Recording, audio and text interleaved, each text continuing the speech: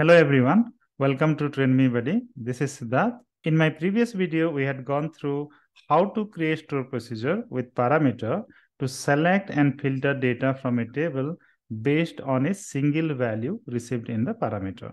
However, if you have a requirement to filter your data based on multiple value using a reusable query, then we can have a store procedure with a multi-valued parameter.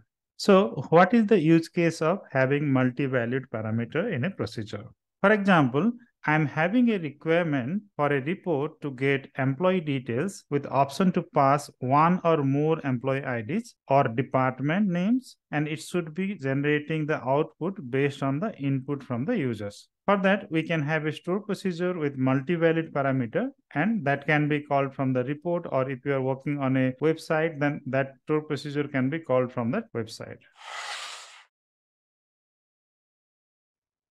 So before we create a store procedure, let's create a query which will be filtering the data based on the employee ID. So let's have this query. So here I am filtering the data for employee ID 1 and 2. So let's say I want to send 3 as well, and I'll be getting the 3 employee information.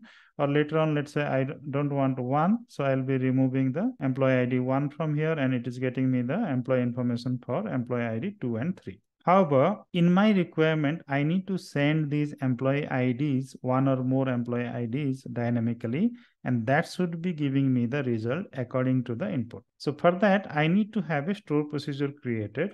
So let me have a store procedure as create procedure. So let me have get emp details, and as this is already available, let me have the name as with params, and let me have the parameter here. So let's have the parameter as emp id as varchar, and let me give 100 as the length. And I'm taking the varchar because I'm going to send multiple value with comma separator. And let's have as, and let me enclose this select statement with a begin and end. Okay, and now I need to change the filter with the parameter. So this will be receiving the parameter as employee ID. Okay, and let me execute this procedure. And now my procedure is created. So let me execute this procedure using exec, then procedure name. And here I am going to pass the parameter. So I am passing the parameter as 1. And let me execute this procedure, and I am getting only the employee record for employee ID 1 because I am sending one value. Let me send one more value as 2. And this is failing because it is treating the entire value with the comma as a single value. So for this, I need to have this 1 and 2 separated as the 2 value. Okay. So in SQL Server, we have a function called string split. So we'll be using that. So before we use it in the store procedure, let me show you how to use it. So let's have select star from string split. And here you need to send the value and the delimiter. So delimiter will be separating the value, and the SQL will understand that these two, 1 and 2, are separate values passed. Okay.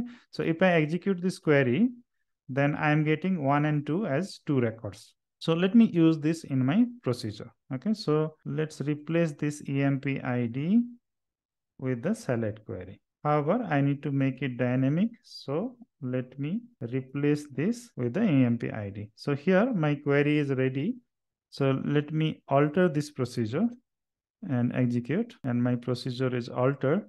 Now let's execute this procedure, and you can see that we are getting the results correctly. So if I want to change that, I want to get the employee record 3 as well.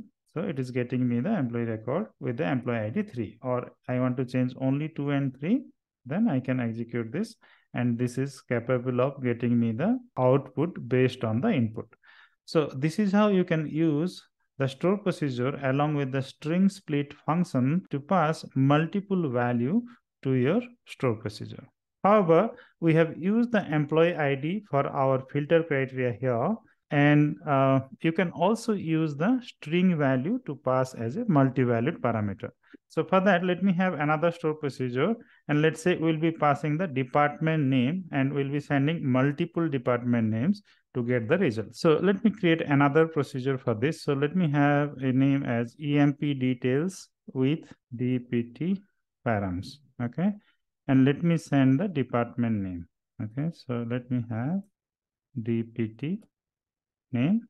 So I have the department name parameter, and let me consume this here. And let me change the parameter d dot department name in, and I'm going to use the same string split function to split the comma separated department name. So let me create this because we have the new name. So let me execute, and this procedure has been created. And now let me execute this procedure. So let's have exec procedure name, and let me take two department names. So here I'll pass the department names with comma separated. And let me execute this procedure. And now I am getting the employee detail for both of these departments. So let's say I want to change it to only one department, then it is getting me only one department. Or I can add more departments for the filter criteria. Or let me have three departments, like I'll be also sending the human resources, and let me execute, and I'm getting the employee records for all these three departments.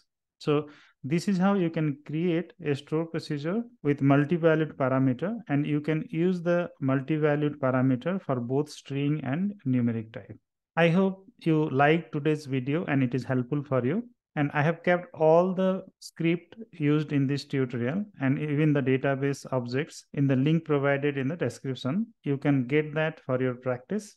So if you have not subscribed my channel Train Me Buddy, please do subscribe and stay tuned for the upcoming and new videos. Thank you.